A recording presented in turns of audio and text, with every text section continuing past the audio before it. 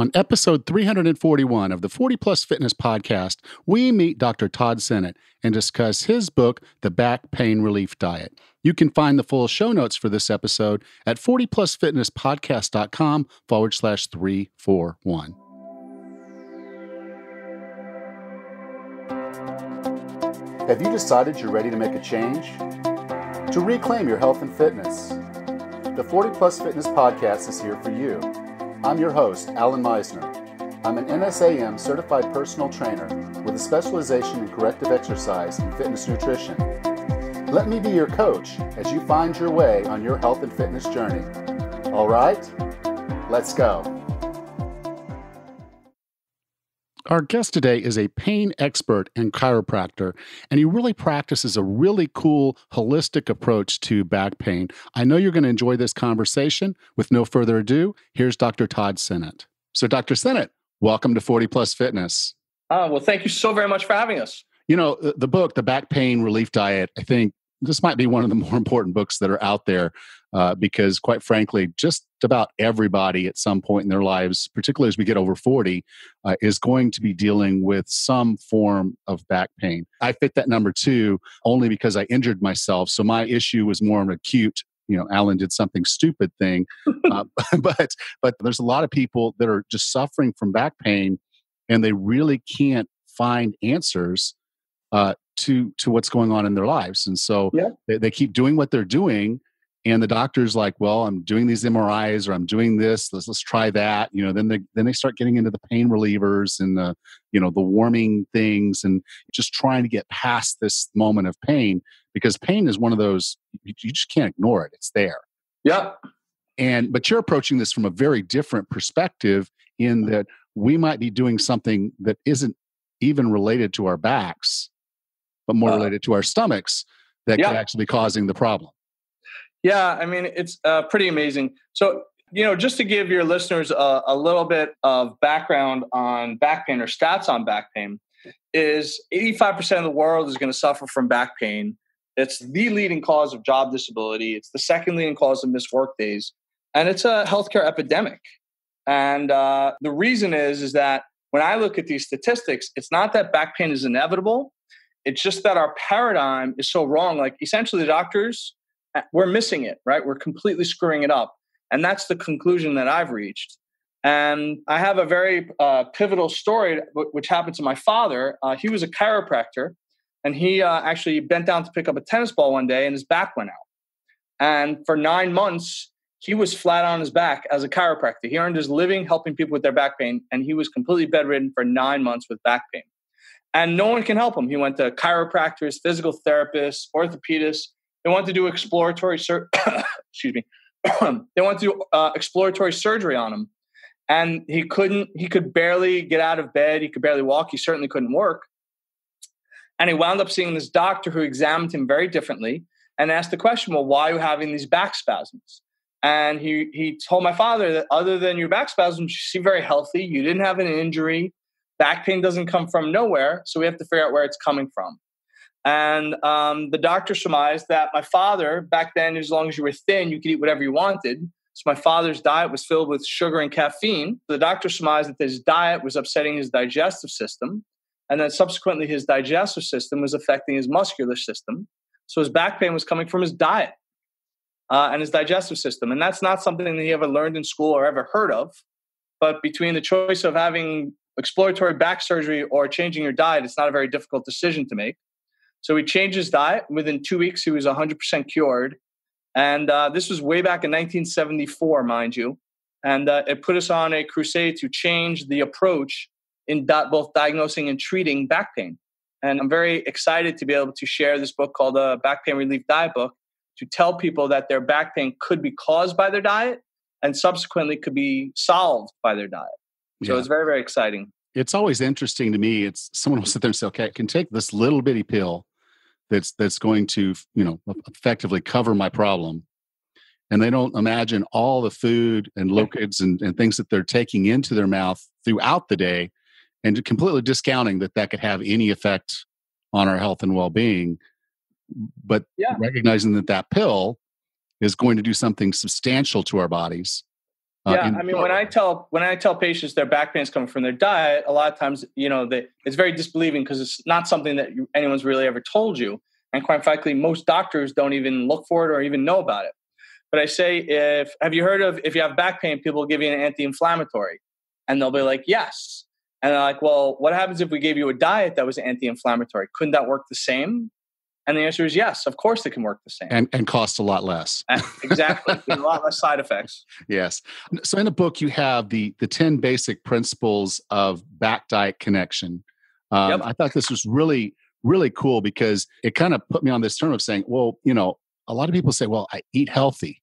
Yeah. I eat really good foods and, I'm salads and, the grass-fed meats and the kale and I eat really well and they're still suffering. And so you kind of go through these principles that kind of explains why that's so. Yeah. So what I'm going to do is I'm just going to take you through the principles, if that's all right with you. Yeah. So number one, I said, regardless of your diet can be the cause of your back pain.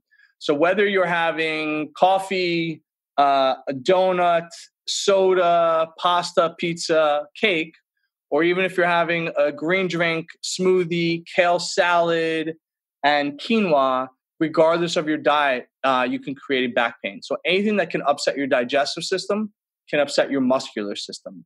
So we have to essentially figure out what's the diet that's right for you because we need to cut down on the inflammation from your gut. The next thing I would say is regardless of the severity of your back pain. So whether you're having severe back pain and can't get out of bed, or whether you're dealing with a nagging back pain where you're just kind of living around it or have to lift carefully or bend carefully, regardless of the symptoms, the diet could be the cause of your back pain. The third thing, which I think is vital, is before undergoing any invasive procedure, rule out diet first as the cause. So you always want to, as a doctor, we always tell, and a patient, you always want to do the least invasive thing first and then go more and more invasive. So unfortunately, I see a lot of patients in my office who've had surgeries or injections and stuff that actually hasn't helped before they ruled out something as so simple as to change your diet. So the good thing is that another principle is you're going to know your answer within a month and very likely you know it within 2 weeks.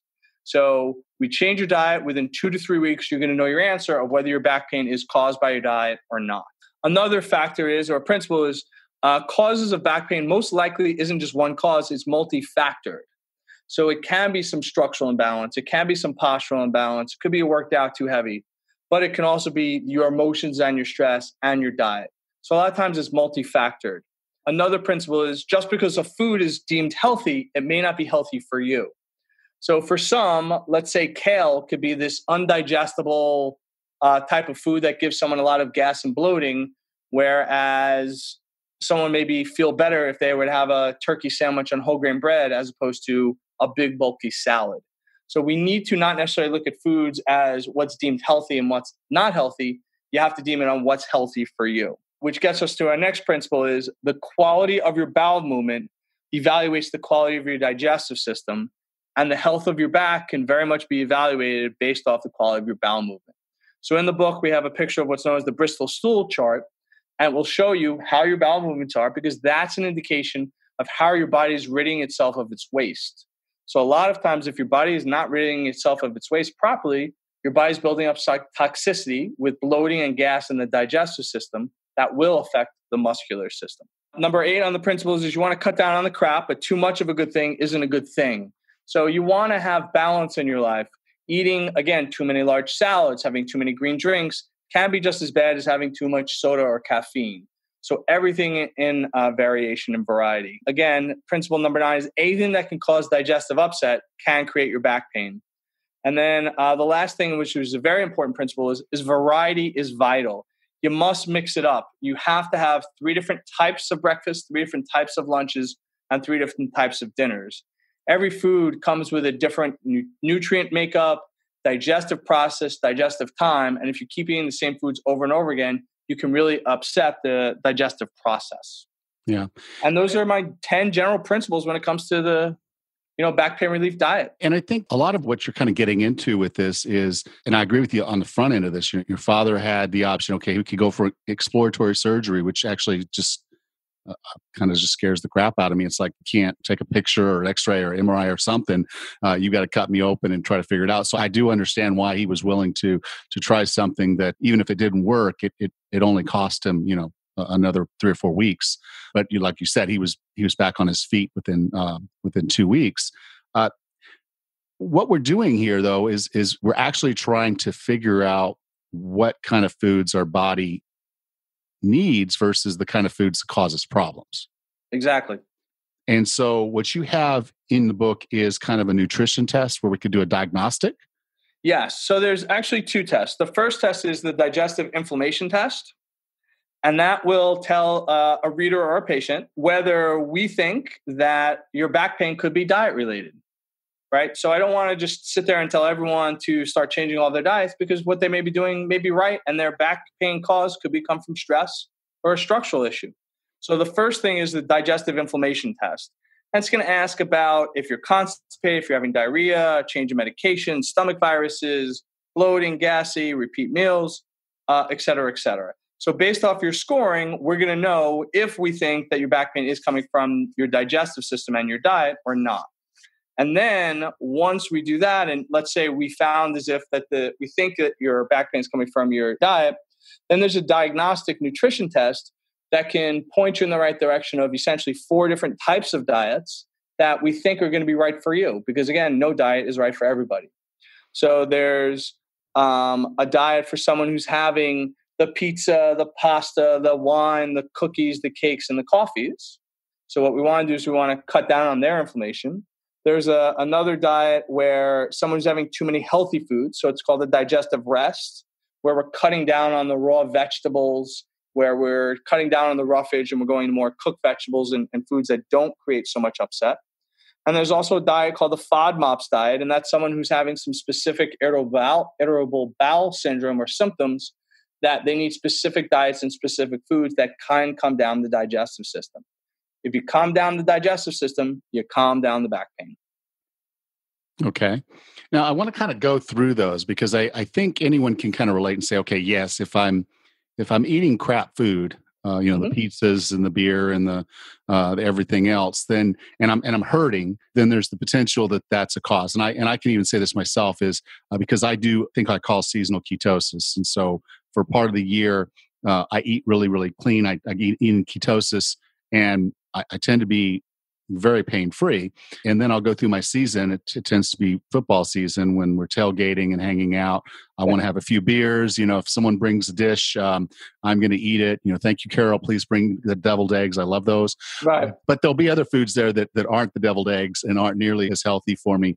And I'll notice like little things like tendonitis in my elbow will start to kind of flare up, and just those kind of things, and maybe some headaches, and just like you said, my bowel movements aren't quite as comfortable or as regular as they would be otherwise. So I think most people understand that if I'm eating garbage, then that's a pretty simple fix. But I think it really can confuse people when they're saying, "Well, I'm eating everything that I've always been told was healthy." Yeah.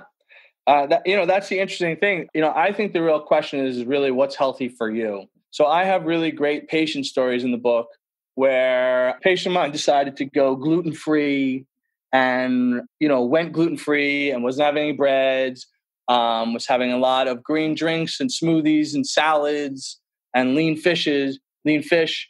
And she was as gassy as bloated can be. And when you're gassy and bloated, that's going to create a lot of back pain. So for her, we had to dial it back a little bit, and we said, no more raw vegetables. Let's cook your vegetables. Have a turkey sandwich instead of that large salad.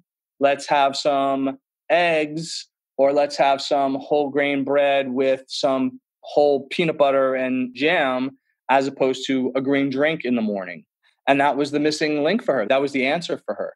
So again, you want to listen to your body, because there's a lot of foods that are deemed very healthy that can create a lot of gas and bloating.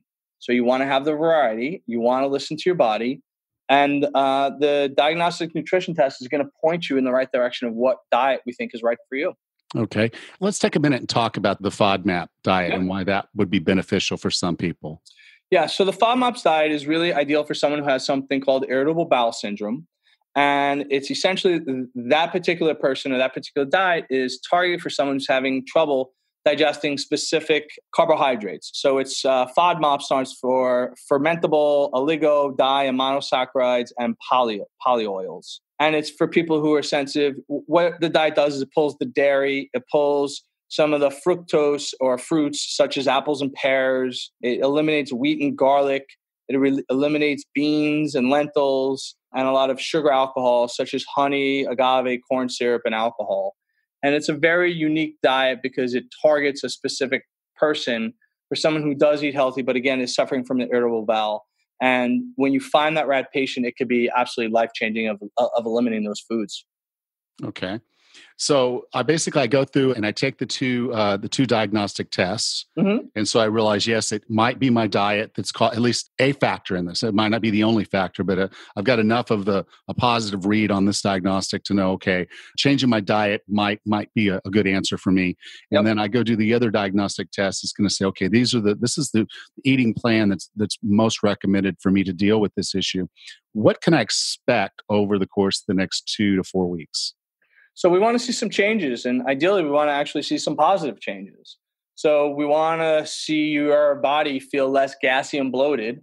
And then what's the goal? The goal is to get rid of your back pain, or your neck pain or your shoulder pain or your muscle aches. So the goal is for you to feel better in your back. This is a back pain relief diet. And I truly believe that if you follow these diets and it resonates with you, your back pain is going to be much better. Yeah. And so these are not really so much elimination diets as they are just trying to find an eating way that's going to give your body the nutrition it needs. Like you said, having the variety, and then also just making sure that we're not doing anything to inflame our gut or to upset our bowel, so that we basically are as clean as we can be for what our body needs. You said it perfectly. Good. Okay. And the other thing that's in the book that I think was really cool is you actually put some meal plans in here. Yep. So you didn't just tell me, okay, go eat paleo and I'll go figure it out somewhere else. You gave me a 1 week or 2 week. I forget. There's some of them that had 2 weeks and some. Yeah, I think, the great thing was I have the nutritionists in my office are able to put together all the menus and all the meals, menus, and suggestions. So each diet has somewhere between 10 days and 2 weeks worth of food. And if you're somebody who just wants to follow a regimented menu and recipe, we have that. If you're somebody who wants to be a little less regimented and you want to just follow lists of do's and don'ts, we have that as well. And the nutritionists do a great job of writing out, how to go shopping, what to buy. If you're buying chicken breast, they're using chicken in 3 different days. It's really nice, easy, and simple because we got to make it simple. Otherwise, people won't use it. So that'd be not complicated. And that's what I liked about it was, okay, this is the whole deal where you kind of go through, you understand why this is potentially the case by going through the principles and thinking through it, because it actually makes sense. And then you get in to say, okay, what about me? And the quizzes are there. It's all right here in the book. And then the meal plans are there for you to go ahead and give this a shot. And then now okay, well, I need to be more of a FODMAP style eater because that's what's going to hurt my back. And I might find myself at a picnic and there's some beans and I go ahead and eat them and I notice I start feeling a little achy the next day. Ding, ding, ding, ding. I know my answer. I shouldn't have had those beans. Exactly. That, and that's what we want, right? This is a self-discovery journey and it's really important. So in the back part of the book, we have a complete symptom journal and we want to have the person track their pain levels, track their meals, track their hunger levels, and really be able to help use that information so that they can get the feedback so they can figure out what they can get away with and what they can't, what they should be eating, what they shouldn't, and what the price they pay is if they go wildly off the diet, what's going to happen to them. And that all works for us. Yeah, and that's what I liked about it was it's very simple. Whenever we start thinking about surgery or we're going into the doctor over and over again, and they're really just not giving us any answers, and the pain pills are not going to be the answer for the long term. I think we all know that intrinsically. So we've got to try to find an answer that works, and it might be stress, it might be a strain. When I hurt my back, I knew exactly the moment I heard it, and so for me, I knew what it was, but. Same thing. I know when I'm going to go tailgating, I'm probably going to get some tendonitis because that's just what ends up happening. So I think we can know that there's an opportunity here for us to make in many cases, just subtle changes to our food and feel a lot better for it. Yeah. I can't emphasize enough my frustration of seeing day in and day out with my patients how they're suffering and suffering. And, I had a patient this past week, he'd been to 8 different doctors. He could barely sit down. His life and his quality of life, he was losing his entire quality of life. And it was because of his diet. We took an x-ray and we saw immediately on the x-ray there was gas all over his digestive system. We pointed to the gas and said, there's your problem. And in the book, we have pictures of x-rays of what a normal x-ray should look like and one that has a lot of digestive upset. And within 10 days to 2 weeks, he changed his diet and he got his life back. And it's the simplest thing. So I can't urge your listeners enough to try it. I know it sounds crazy. No one is discussing the link between back pain and your diet. But why can't you change it? Why can't you just try it for 2 weeks and see what happens? And I completely agree with you there. It's a lot cheaper than the medication. It's a lot safer and easier on you than surgery. And it's just frustrating to go to doctor, and not get an answer for something that might just be self-inflicted, which is some of our food choices. So, Dr. Sinett, thank you so much for being a part of 40 Plus Fitness. If someone wanted to get in touch with you, learn more about what you're doing at your practice, or learn more about this book, where would you like for me to send them? My website is drsinett.com. It's drsinett.com. All of my books are on Amazon, and my back pain relieving product, Backbridge, is at backbridge.com, or it's all available on my website as well. Cool. Well, this is episode 340. So you can go to 40plusfitnesspodcast.com/340. I'll have a link to Dr. Sinett's site and a link where you can pre-order the book on Amazon. So again, Dr. Sinett, thank you so much for being a part of 40 Plus Fitness. I truly appreciate it. Really. Thanks so much.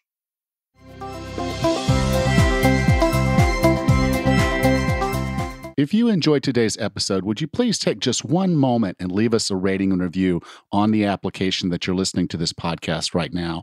I'd really appreciate it, and it does help other people find the podcast because it tells the people that are hosting these podcast episodes out there on their apps that you're interested, and they know that other people like you might be interested. So please do that. If you can't figure out how to do that on your app, you can email me directly, and I'll try to figure it out for you. Or you can go to 40plusfitnesspodcast.com/review, and that'll take you to the iTunes where you can launch that and leave a review there. So really appreciate the ratings and reviews. It does help the podcast. It helps me. So thank you very much for that. And also, I'd really like to continue this conversation a little bit further. So if you haven't already, why don't you go ahead and join our Facebook group? You can go to 40plusfitnesspodcast.com/group, and that'll take you to our Facebook group where you can request entry. It's a really cool group of people, like-minded, all in our 40s, all trying to get healthy and fit. Really love to have you out there and have you a part of that conversation. So go to 40plusfitnesspodcast.com/group. Next time on the 40 Plus Fitness Podcast, we meet Dr. Daniel Siegel and discuss his book, Aware, The Science and Practice of Presence, the groundbreaking meditation practice. Until then, have a happy and healthy day.